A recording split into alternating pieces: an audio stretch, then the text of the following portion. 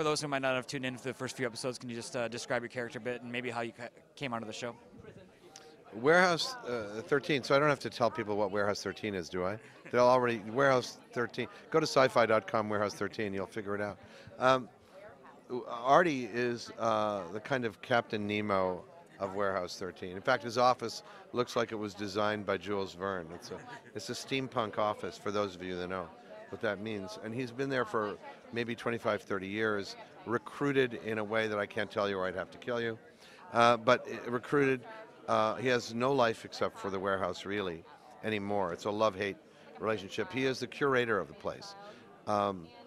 He's had agents work there before. They've either died or they've disappeared or they've gone mad. And he's recruited 2 new agents basically in order to go out into the world and find artifacts that belong in the warehouse. Artifacts that can ruin the world's day. Artifacts that have a power either by what has happened to the object itself over the centuries, or maybe it was designed that way. The best way to describe it is if Thomas Jefferson had gotten an iPod with earphones and he heard, you know, the Eroica Symphony, what would he do with that? How is an symphony orchestra able to be in this box? What would you do with that thing? What else is it capable of doing? And before you know what the power or the danger of an object is, it may be best to hibernate it for a while. So the premise of the show is that there have been 13 warehouses. Going back 3,000 years, back to Egyptian times, through Mesopotamia and Babylonian and Greek and Roman and, you know, the Ottoman Empire into the Russian Empire, certainly the British Empire, and now the American Empire.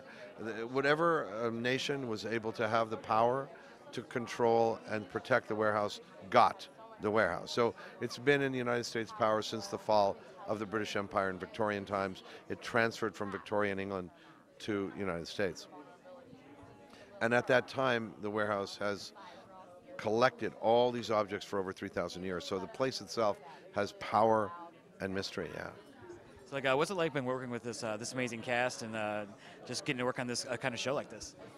Well, you know, I'm a working actor. I have a family, I have a mortgage, like everybody out there. And you do jobs sometimes because they seem that they'll be good at the time and they end up being nightmares, or you end up thinking that you'll end up in a nightmare and it ends up being fabulous. You never know.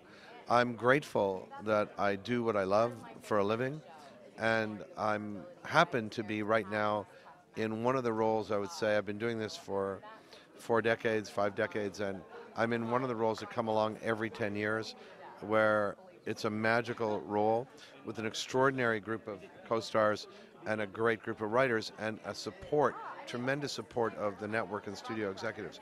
So the combination is odd in the sense that you don't always get that kind of cohesion. And if you watch the show, you'll see that we're actually having as much fun as it looks like we're having.